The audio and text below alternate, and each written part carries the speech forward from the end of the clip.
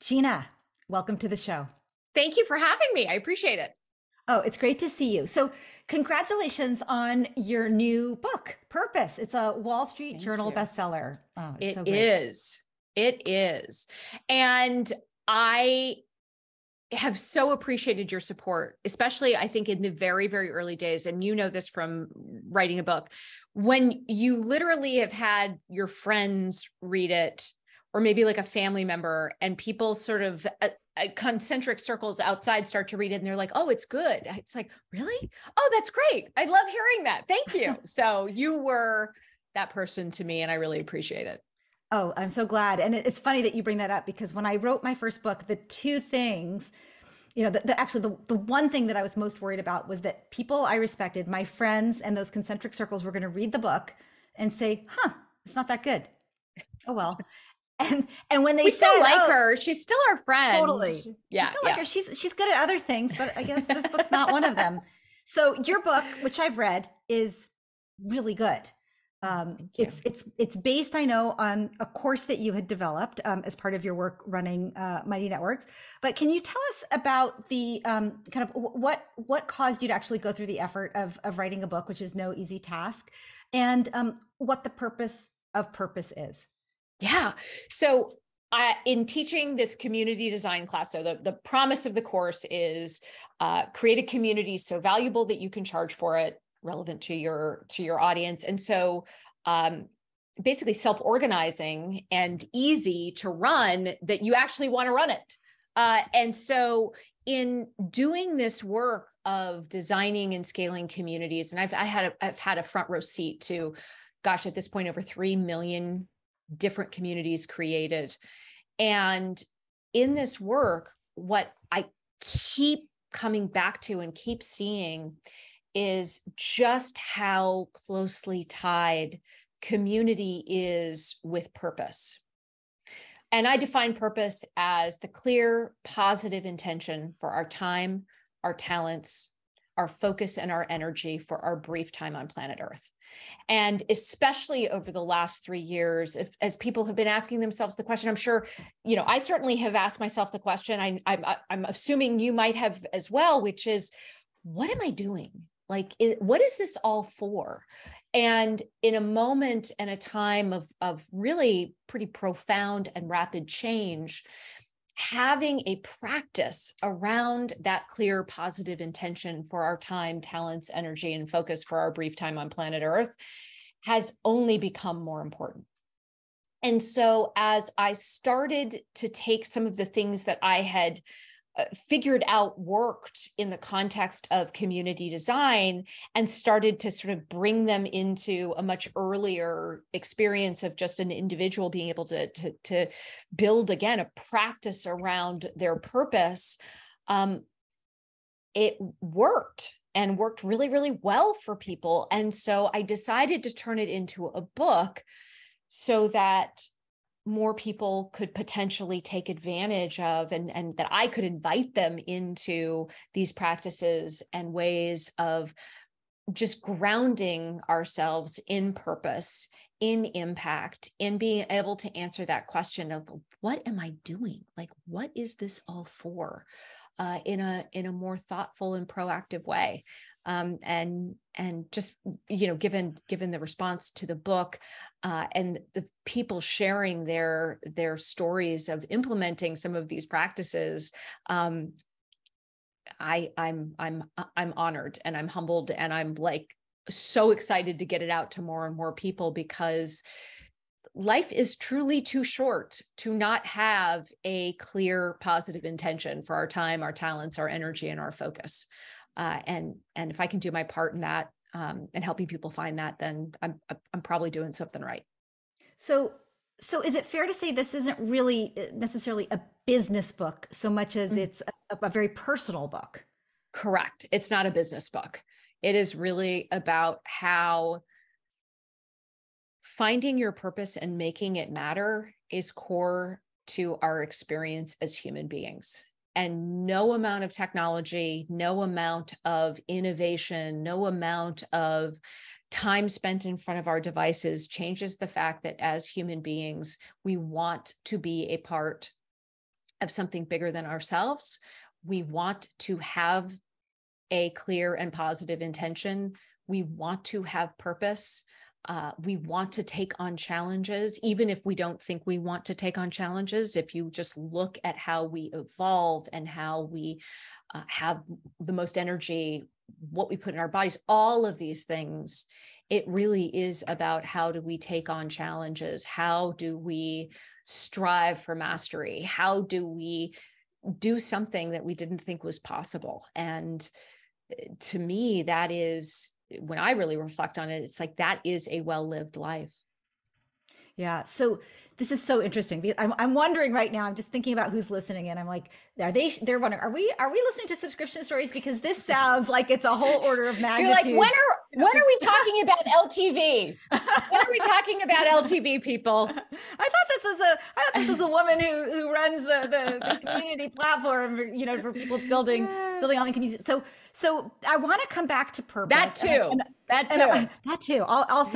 Also that. But I want to come back to purpose, and I want to come back to future story and how people do this and how people find meaning and the whole kind of COVID, what am I doing here anyway question.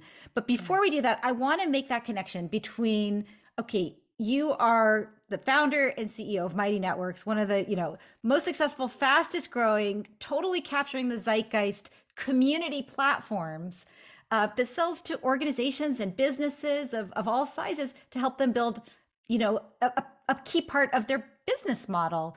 How did you rationalize making time for this? Was this like a totally separate compartment of your life, or do you see opportunities for dovetailing what you were doing with your work on purpose and values and what you do at every day running your company?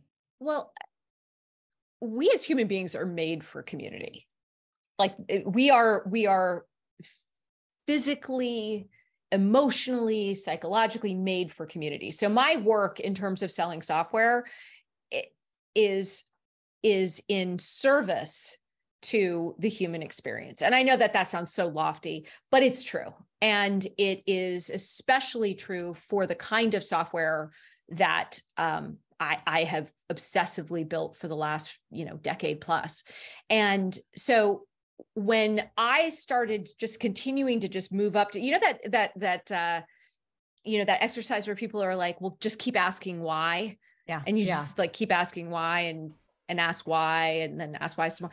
So when I did that, it really comes down to if I lived in a world where people had a much clearer sense of their purpose, they would see the value of community, but more importantly, know how to do it, or at least be motivated to know how to do it.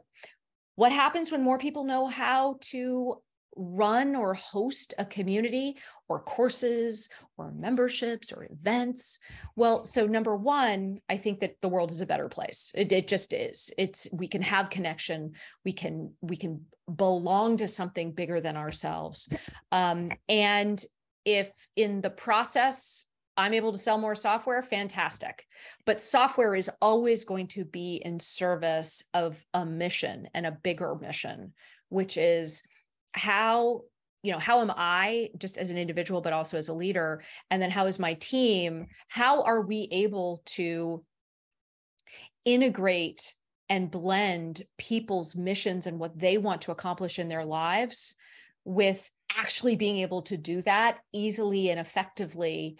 That's how I've chosen to live my life. And it's why I love being an entrepreneur. There's a lot of things that suck about being an entrepreneur. If anybody, I don't necessarily recommend it to everybody, but the main thing is that, Robbie, I can write a book about purpose and it is aligned with my purpose and my company and the category that we are building around cultural software, and really this ability for brands and creators and individuals to design and scale really new cultures.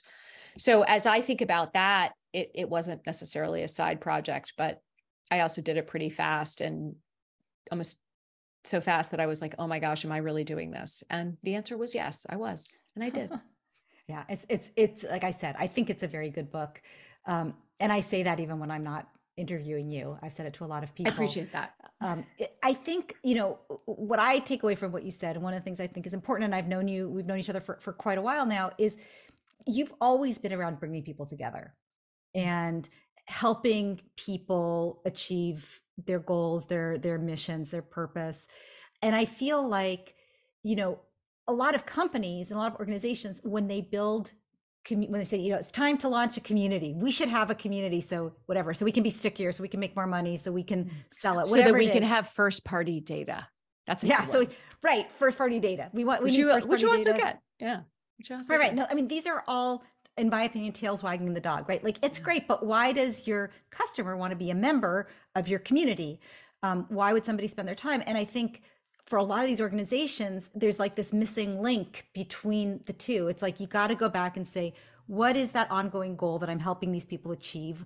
What is this ongoing problem that I'm helping people solve? I just saw a community for, I think it's called the Bariatric Society. I just saw it right before we started talking, for people who've gone through weight loss surgery, right? And like, of course, they come together, and what are they trying to? They're trying to optimize health. They're trying to maintain the results that they've achieved.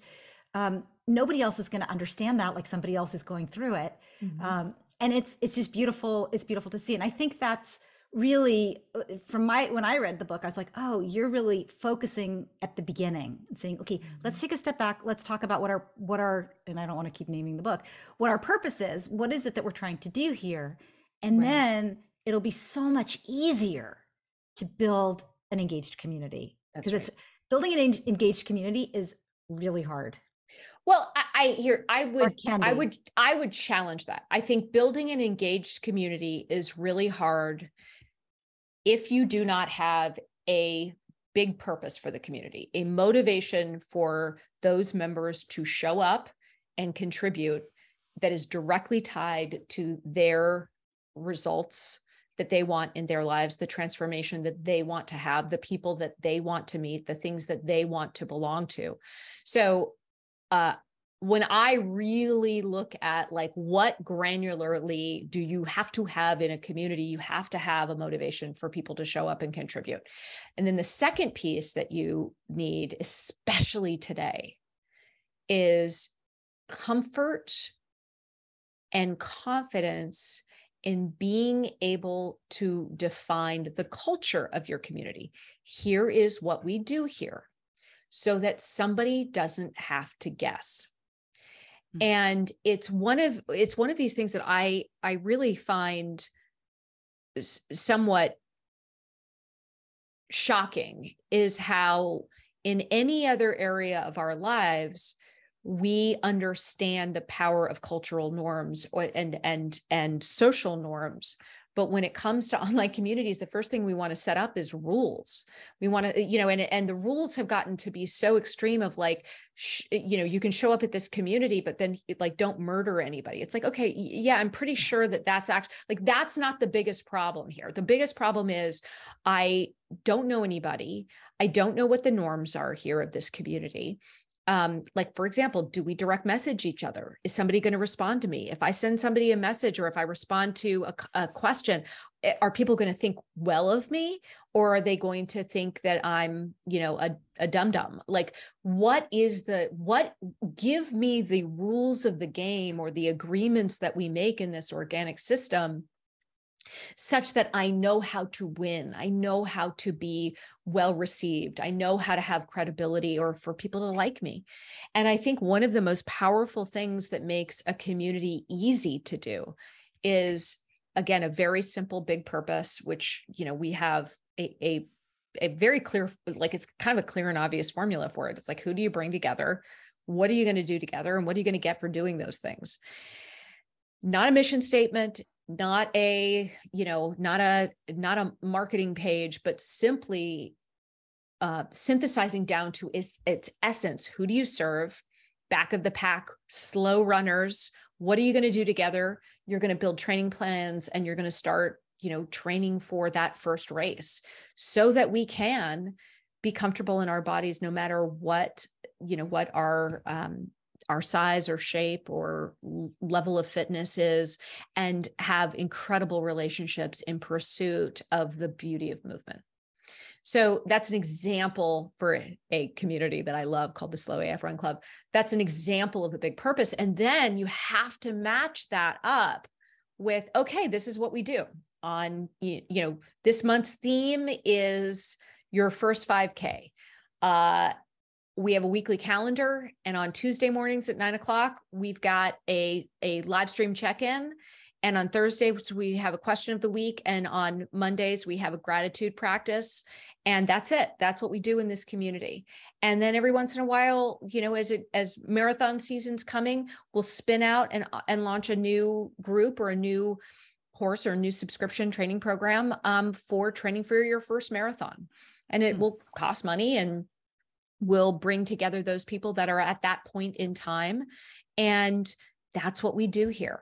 And every member who signs up and joins us in the Slow AF Run Club, we make an agreement that if somebody reaches out to us, we'll respond. Yeah. That's not hard. It's just being willing to say, this is what we do here. There's so many lessons in this that I want to just pull out. So one of them is, how do you kind of get focused on your purpose? And you had that nice 3-part, this is who it's for, this is the outcome or the ongoing outcome that you can expect, and this is how we do it together. What we're going to do to help you achieve that ongoing outcome or goal. And that's super simple. And then you gave a great example of, you don't have to do 1,000 things. You don't have to have, a catalog of articles and 27 meetings a week and private coaching and 3 courses. You can just start with something really simple that's going to help them achieve whatever that ongoing goal is, whatever that mission is. Right. And then you talked about the importance of culture online. And I totally agree with you that people don't really know how to establish culture. They know it when they see it online. Like we're all parts of, at least, most of us, at least one community where we're like, it just feels good. Like I feel safe. I know what's going to happen. I know if I put a question up, somebody will respond. I know if I say something rude, someone will shut me down. Robbie, what you're describing is you understand the culture. Yeah, exactly. I understand the culture. And there's an onboarding process, and there's an ongoing, there's orchestration of that. It doesn't, I think a lot of organizations think I'm just going to turn on that software that you talked about, and I'm going to throw some people on it, and it's just going to, I'm not going to tell them what to do with it. I'm not going to tell them what their goals should be. I'm not going to tell them who should be here. We're just going to see what happens. And right. That or another thing I hear regularly is, well, I want my community to decide. Right. I want to take their lead. No one has enough time in the day to take. Here's the way it really works with community. I think about it as is to listen and adapt. You need to have a point of view. Like to run a community well, you have to start with a point of view, and you have to surprise and delight people with what those norms are, what that culture is. And we have so many ideas because we love this stuff and we're obsessed with it at Mighty. So if anybody wants to write me or like reach out, we have got all sorts of fun, interesting, cool ways of building culture in your community. But fundamentally, what you want to do is have a point of view and then listen for the reaction.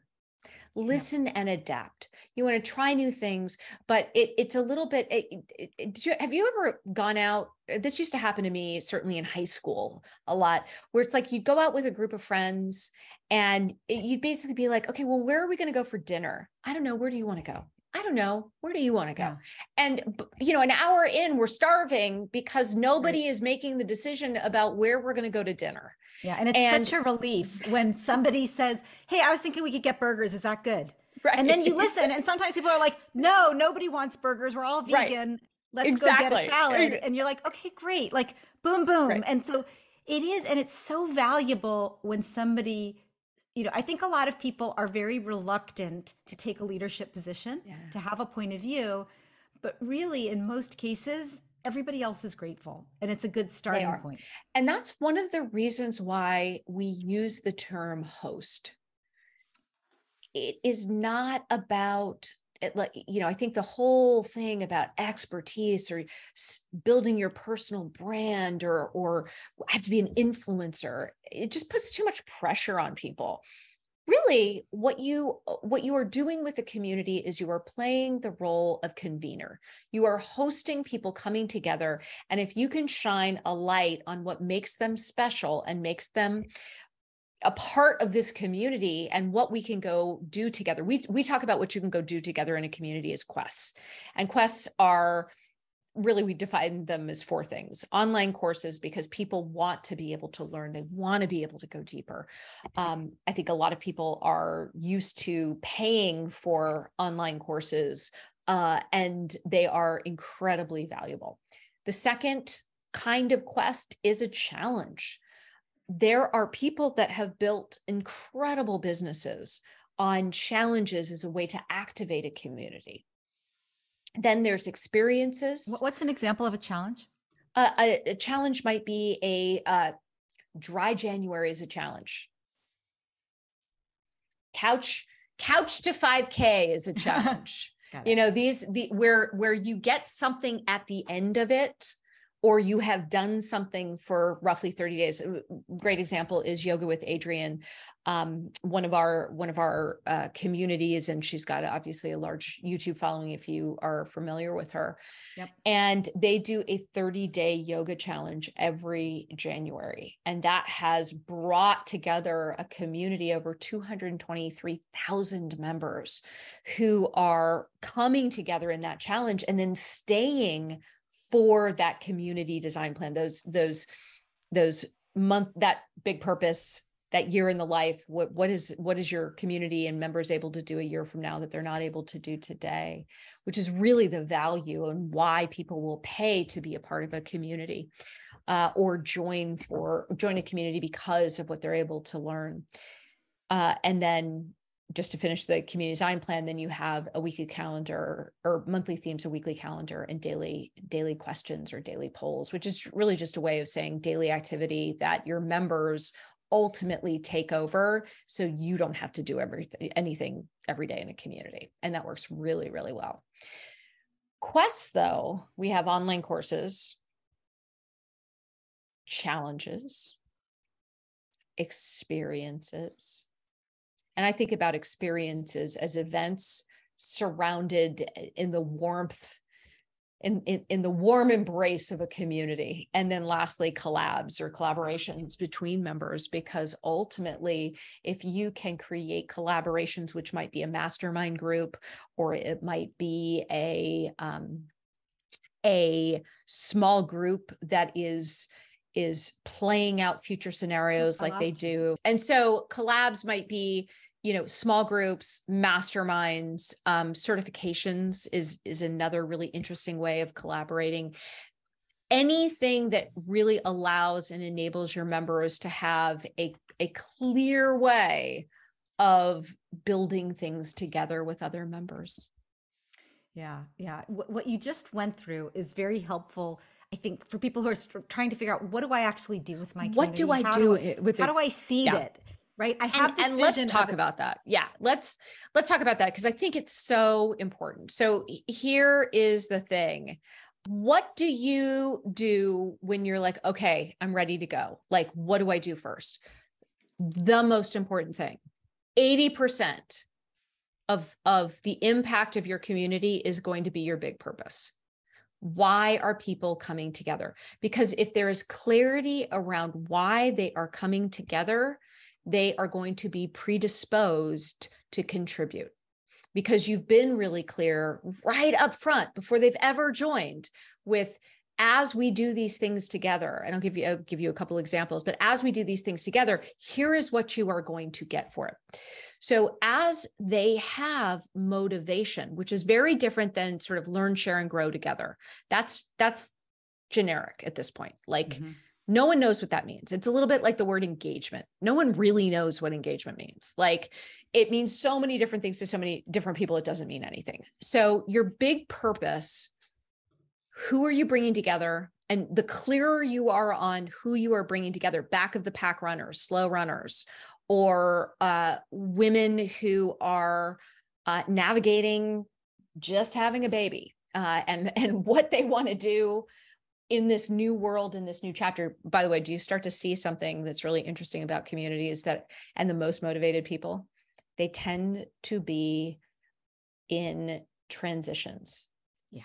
So the more that you can, especially for a membership business or a subscription business, the more that you can think about your ideal members or the people who need your community the most right now. And I think about it as like right now is in all caps. Yeah. The more that you can focus in on a transition in their lives, the more motivated somebody's going to be to show up. They're like, oh my gosh, that's me. I'm in that transition. I would like to be a part of this community. So that might be, high school seniors who are graduating and planning on taking a gap year, or young professionals in their first year out of college in their first job. You just go down the list of people's transitions, and there is a community that there is demand for in each of those transitions. So And the reason I'm spending time on this is because when you get this right, everything else gets easier. yeah, a comment about transitions. I saw that Bruce Feiler was one of your, gave a blurb on the back of your book, and he's a mutual friend, and he wrote a book, Life is in the Transitions. And it's all about all the different types of he's done a tremendous amount of work breaking down what all those transitions are in someone's life. So if you're looking for a transition to try to inspire you to think about what is that moment, I think that's a good place to check out. We actually, and that is such a great book. He is fantastic. And we actually came up with and have a guide to creating your big purpose, that if somebody just wants to send me an email, I'm happy to send it to them, or, follow me on LinkedIn and I'll send it to you.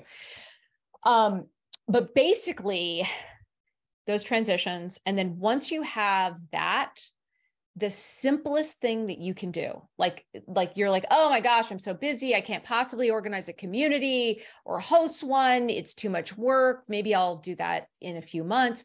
The easiest thing that you can do once you get the transition or get the big purpose right is just set up a weekly calendar, 2 days a week. And maybe it's just, a 6 o'clock happy hour over a live stream. Or maybe it is the question of the week. It does not need to be a lot if your big purpose is clear. Yeah. So what if things, we've talked a lot about getting things started, right? The early part of building community, finding your purpose, establishing something, starting small. What happens if things go really well, and it grows really fast and it's overwhelming? What do you do then? I know you alluded to the idea that if you build it right, you structure it right, and you set up the right culture, it kind of takes care of itself. But how do you make sure that it's not going to get out of control? Well, so let's talk about that. So first and foremost, there are things that when you, again, have a really clear big purpose, that you can break people off into these different quests. It doesn't get out of control. Now, somebody who might have been in a spicy Facebook group might be saying to me, Gina, that's super naive. Haven't you ever been in a spicy Facebook group? And I would argue / suggest that the spicy Facebook groups have much more to do with Facebook than they do with community. So I'll share an example. So coming back to Yoga with Adriene, so they had a 35,000 person Facebook group, and before they moved to Mighty, and they actually found that it was weird. It was weirdly spicy. So it was weirdly toxic, and people would show up and they would be talking politics and angry with other members over yoga. And they moved to Mighty in part because they were like, this is too much. This is hard to manage. Like, this is not fun. When they moved to Mighty and they were able to build a new culture with new norms, because they had community, they had the ability to have chat, but they also to have a feed. They were able to ask questions. They were able to organize by topics or hashtags. They were able to do events and live streaming and courses all in one place. What they found was that they could ask the same question in both places and get fundamentally different answers. So because of the culture, and because of the infrastructure. correct. Yeah. And, we do some things behind the scenes that you don't need to like know a ton about, like personalizing it to what you as a member are following or what you care about or the groups that you're a part of or the spaces that you're in. And so now, because of this focus on, again, designing and scaling culture, we as a platform are set up that you can have in entirely different kind of member profiles experiencing your community in very different ways by organizing them into these spaces, or think about them as like rooms in a house, and then decorating them with different features, kind of like different kinds of furniture in those rooms, really effectively. So you can scale your community so much more effectively, so much more easily. That's what we have found. And so, the folks that are like, oh my gosh, it's too, I'm going to have a problem because once this thing gets to a million members, it's going to fall apart. It won't. It's fine. I think the hardest thing, and really the thing to pay attention to, is it is so tempting to be general. It is so tempting to want to build a community for all humans of planet Earth. It just is. And so, especially if you have a framework or you have a methodology that you feel will help people of all shapes and sizes and backgrounds and of all transitions and all hopes and dreams and fears and misconceptions, the challenge is that if you don't, that might be true, but if you don't draft behind the fact that your members want to meet other people like themselves, you're just making your life harder, and it's unnecessary. Right. So ultimately, it's about bringing people together under your umbrella, giving them a safe space where they know that everybody else there shares the same Culture. purpose, same culture. Both of those things, right? The purpose and the culture are both important. And then it makes it easy. Everything goes faster and grows more easily. So what do you do? We've talked a lot this, we're sort of going back and forth here, between kind of the personal and the professional, right? So there's also, some of these communities that you've talked about are very personal. But you also have companies that you work with where there might be a community manager, right? Or you might have that title. That's what you got hired to do. And then maybe you're called a host and that helps you reframe what your role is. Right. But how do you balance that and sort of find the purpose of your organization when you're working, for a product company or what have you? It's a great question. So, with over 8,000 people who have been through the Community Design Masterclass, we have a fair number of people who are working for brands and working for nonprofit organizations and companies. And the thing that I would say, and some of the brands that we work with are TED, and Fortune and Sports Illustrated and Mind Body. So we're not just a platform for individuals to become hosts of communities or courses. And for a community manager, and I think this evolution from this idea of managing a community to designing the culture of a community is a really important shift. Because when you design the culture of a community, you are setting it up to run itself. And you are setting it up to get value for to attract your members and for them to get value in a way that is, it's just an incredible, it's one of these things that when I talk to folks that have been running communities and scaling communities, it's like, I don't exactly know what it is that is so special about it, but it is so special. And I think what it is watching people unlock results and transformation in their lives that they cannot otherwise get outside of the structure of a community. And so for a community manager or designer, what is your connection to the brand? Yeah. So you really have to care. You have to care. I don't think it can be, I don't think that it can be a job that you kind of mail it in. And if anything, the essence of a community, there's always something interesting. So if you just even take, oh, well, I'm going to create a customer community for our enterprise software.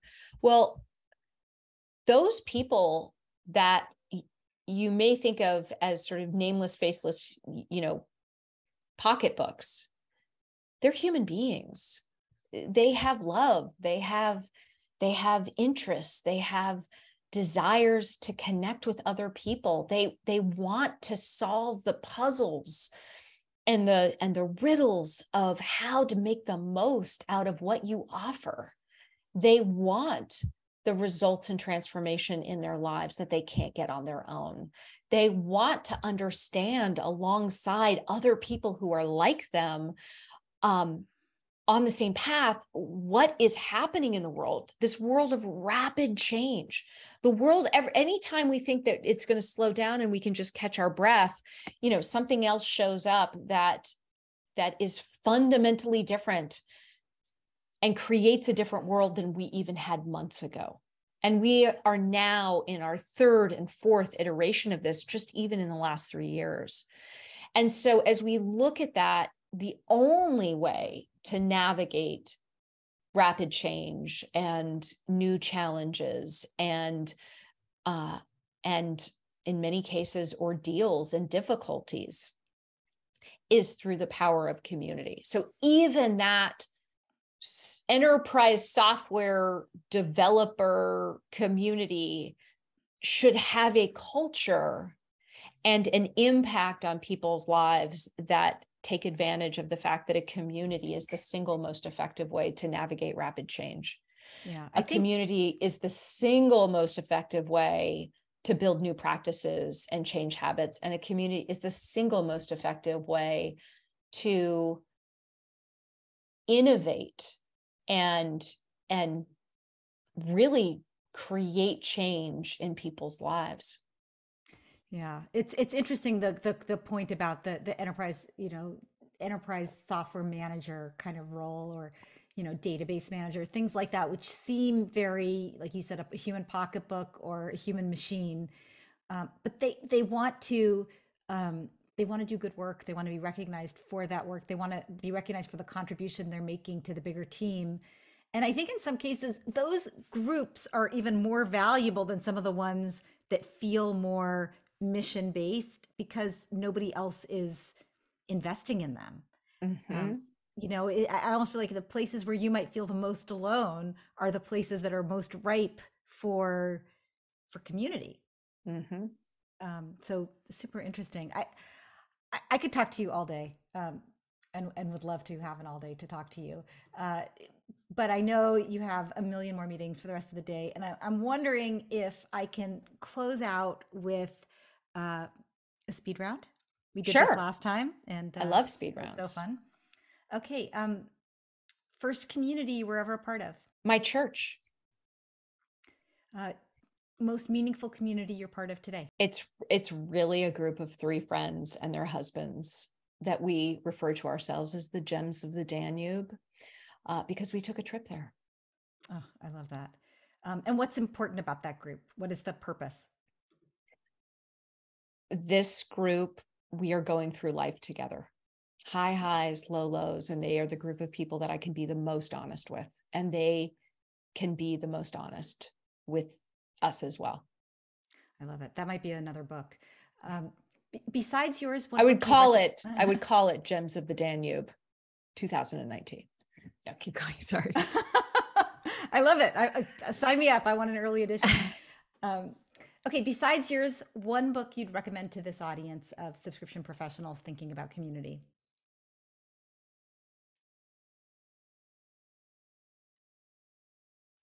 I loved the book Never Lose a Customer Again by Joey Coleman.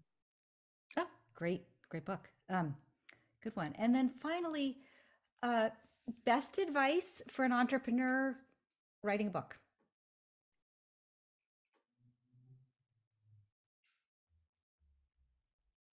Find a friend who can basically ask you the question, what are you trying to say?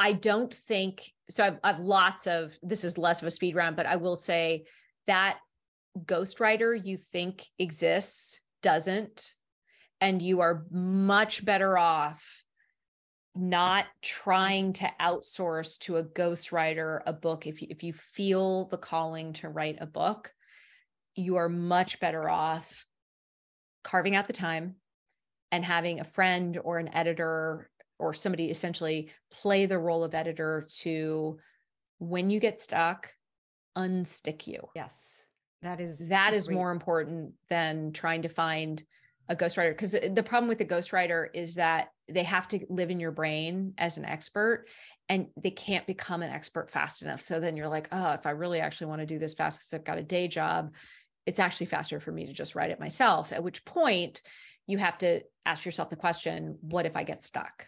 And getting unstuck, I think, is the hardest thing. Yeah. It takes a village.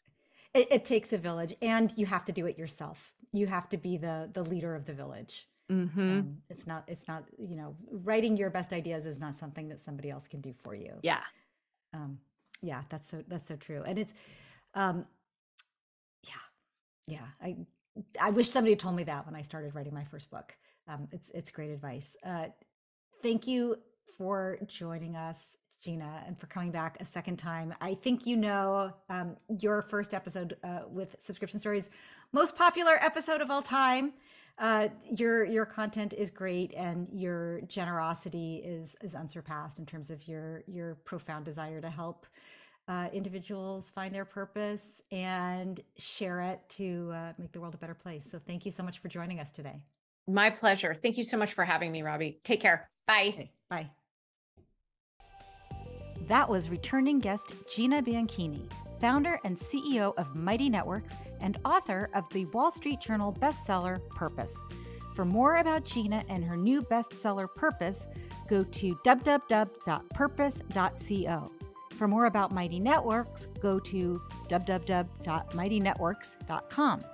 And for more about Subscription Stories, as well as a transcript of my conversation with Gina, go to robbiekelmanbaxter.com/podcast.